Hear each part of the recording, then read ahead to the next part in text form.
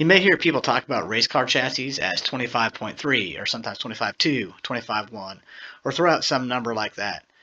You don't need to know all the details, but it's a good idea to have some knowledge of it so you don't sound like an idiot around your friends when they're talking about it. So today we're going to go over SFI specifications, specifically chassis specifications.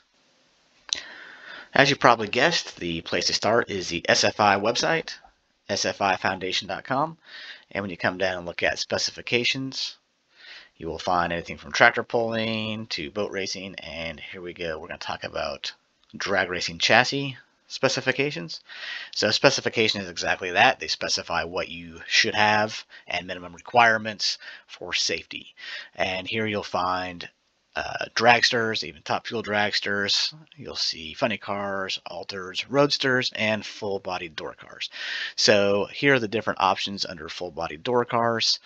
You can take a look at any of these, but you will notice that there is no link to click and just look at the specification that has to be purchased or borrowed from a buddy, or of course your chassis builder will have this.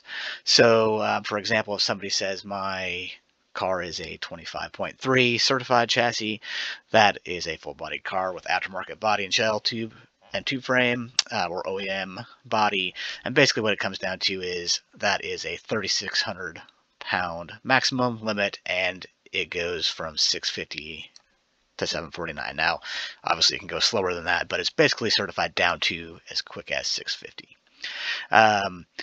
What we'll do is we'll go ahead and take a quick look. What I kind of want to point out here in the beginning is that let's look at the NHRA rulebook. You hear people every time they see a funny car type cage in a car call it a Pro Mod or a lot of tubes. Well, Pro Mod, of course, is a class in many sanctioning bodies, including NHRA. And if you look at this is the NHRA rulebook, and you'll take a look down here, and you'll go down to, let's see, roll cage.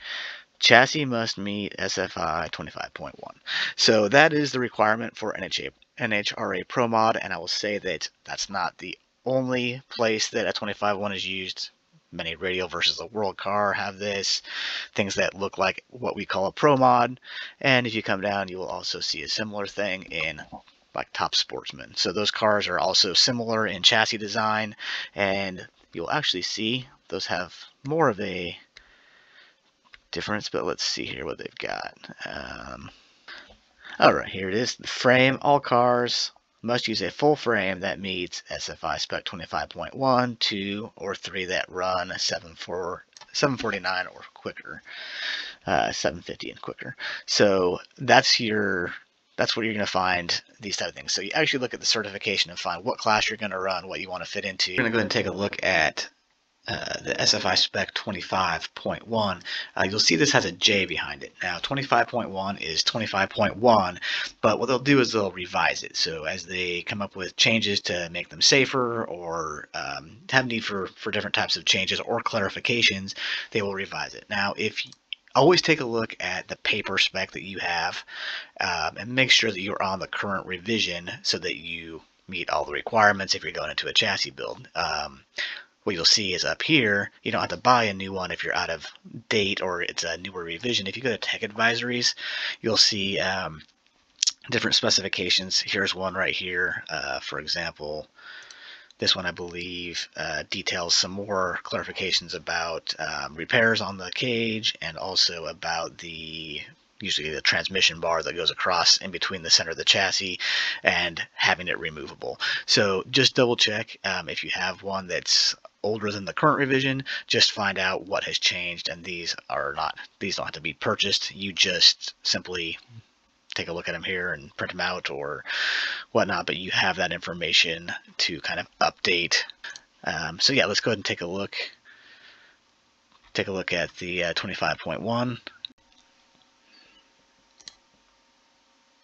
Okay, so this is a 25.1 G that is not current. So we went back, like we just showed, and found out what it took to get it up to J, and kind of added those to our book. But this is what you'll see when you start out. Basically, this says 25.1 is for full body car, tube chassis, roll cage. And keep that in mind when we say roll cage, because once we get down to the diagrams, you'll see what we mean by that. roll cage. It really is just outlining the safety portion of the chassis, not the, you know, the performance of it, not, it should be this long and it will react this good and the chassis will work great if it's designed this way. It is really just for safety. And of course, the disclaimer that this does not really keep you safe for sure, and that there is no guarantee that you will not die if you get into a crash. However, that it does conform with something that should be fairly safe if you have this. It outlines the material you can use and that it has to be welded with a TIG welding process, and that you have to end up with a label on your chassis once it's complete. So one of the main features of the specification is outlined here, and this is where what they call variation in configuration. So there's four basic designs of the roll cage, and it has to do with where the driver sits in relation to the main roll hoop, bar number 10. Does he sit in front of it, kind of on center, a little bit behind center, or completely behind the hoop? And we'll just go ahead and head down here, and there's a lot of different notes here about the way it can be constructed. For example, the upper bar can be like a halo, or it can be, two tubes that come down the A-pillar and whatnot. But let's get down to the diagrams here. First, we'll stop at this. This is the material list, and this shows each bar and what size it needs to be. So this will make a little bit more sense when we look at the outline. This document right here is one that you really flip back and forth a lot between the diagrams, the tube diagrams that we're going to get to here in a second, and just kind of checking each one off, making sure that as you build it, it meets all the requirements. And it also shows you, what tube it is, and it tells you the optional notes. There's a lot. It feels like a lot when you're going through this, because it's like, okay, if this, then look at this. If you do it like that, then you got to change this tube diameter. So it's like a choose your own adventure book, like bouncing around trying to figure this out. I will say the best thing to do is, if you're trying to tackle some of this on your own or build your own car, get a hold of your your local chassis certification guy. Usually your NHRA division guy that comes around and certifies chassis. And have him, if you have questions, really bounce it off him, because there are a lot of details I feel are pretty vague in this. And leave a little bit of, gray area. So, and I've also found that this 25.1 is missing some things that had to be clarified for me that are actually in other specifications. Okay, so here is figure A. So this is the first type or style that they show. So you'll look here that the main, this is hoop number 10, or I'm sorry, bar number 10, your main hoop.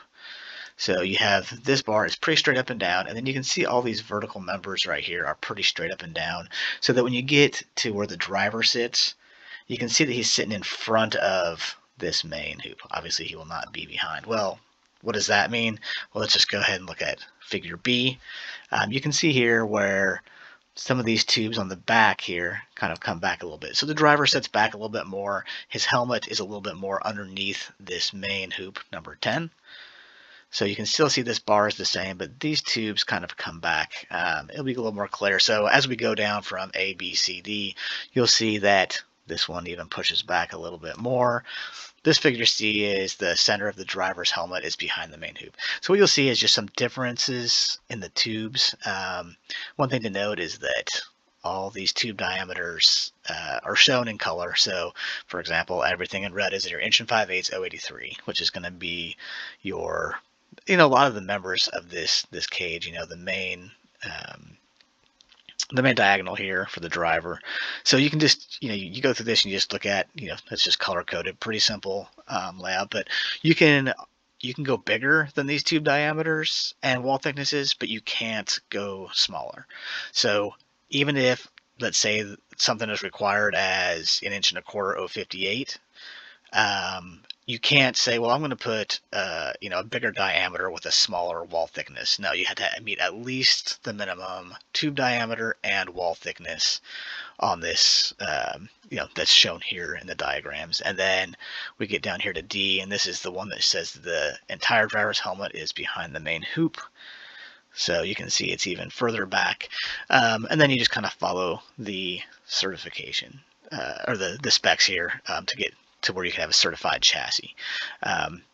There is a little bit of gray area, you know. They show like this tube, the cross tubes here in green going across. Those don't have to be all the way the full length. There's some details about that. So there's a lot of little details. And you know, the reality is that some of these gray areas are going to be interpreted different by different inspectors. It's just the reality of how it works. Many people have been bitten by it, so that's why I always suggest get with your guy that's your local chassis inspector, and if you have any questions, have him verify it. You know, make sure that everything is on the up and up, that you're not going to get to the end and say, oh, you've got to cut these tubes out because I'm not going to certify the chassis. And it does happen. Okay, so here is the next one, figures E and F, outlining when you need the helmet bars, if they're required or not, and typical funny car cage designs. As you get into some of the other specifications with the heavier cars, you'll notice a few things, like on the roof view, there'll be actually an X here instead of just the single bar. Those are some of the differences you'll see. Again, just some more different views to kind of outline how it is, and then some floor configurations. Some of the key things about this are the fact that 6A, B, and C have to be in a line unless you have kind of some of this, call it almost a gusseted method here. Otherwise, they could just be straight across right here. And this is the 6C bar that actually can be removable, and there's details about that in the specification as well. And then just a few more details about how you can actually see the 6C right there. So, and you know, multiple piece rear cross member, which is your number one. That is another thing to note, that this is your number one bar right here, and then here's your number two bars. Oftentimes that's how a chassis builder is going to start, is with number one, and that's kind of the foundation of the chassis, and then the number two bars will go from there. So yeah, that's kind of the overview. It's about 17 pages and a lot of little details of, you know, what you can and cannot do, and how it has to be constructed for safety reasons. And that's one thing that people often notice, is like, well, there's not really any more detail about what's in the front of the car or back of the car and whatnot. But there is a little bit more detail on the 25.3. It does have some of the rear X braces that come back off the top, and then the rear frame rails. Excuse the awesome artwork here. And lastly, if you come back to this page, we were at drag racing chassis. If you come over to the drag racing, you will see a list of different components. So anywhere from, you know, containment devices to wheels, fire suits, roll bar padding, transmission shields, all those different type of things that you'll see like a little sticker on an SFI sticker. This will have a specification, and mostly it kind of seems like these specifications are testing procedures, like what it has to meet for the testing requirements. And then you will have manufacturers in here. So for example, if you want to see drag race drive wheels, for example, here's the specification 15.1. This establishes the procedures for testing and the requirements it has to meet. So you can look through those. You can geek out on Friday nights doing that. And then if you look at manufacturers, you will see different manufacturers on this list.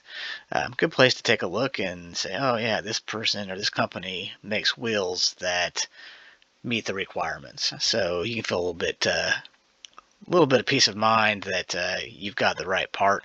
I mean, these things are supposed to be checked in tech. Oftentimes these little details are not checked. Maybe in the higher classes they are, but you know, just a reputable company, I guess, is the important thing. So a good resource to check yourself on the components you're buying. So hope this helps you out. Hopefully it cleared up a few things, and we appreciate you tuning in. Thanks. If you have any questions, give us a call, shoot us an email, or check out the website.